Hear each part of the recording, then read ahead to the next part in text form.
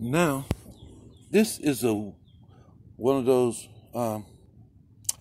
what do you call this moments? Okay, this is a 1959 Honda Super Cub.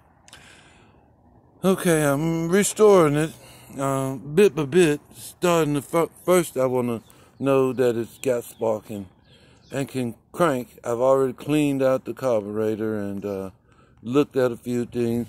Seems that they hot wired it, but I bought it legitly.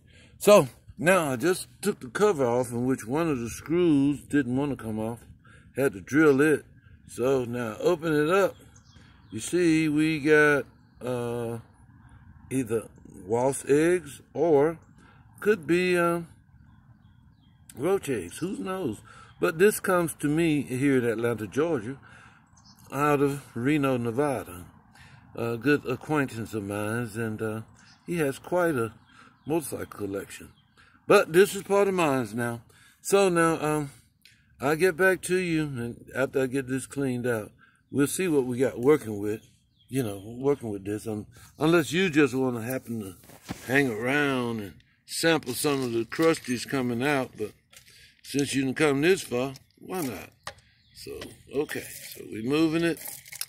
It appears to be insect, dirt dabbler, mud dabber. So now, I guess at this point, I got to go and check out the points, because if the mud dabbler fill the points up with gunk, no, you can see the points sitting back in there. So, but I do have to get back in there and check them, at the very least, see can I clean them, and then we'll check for spark.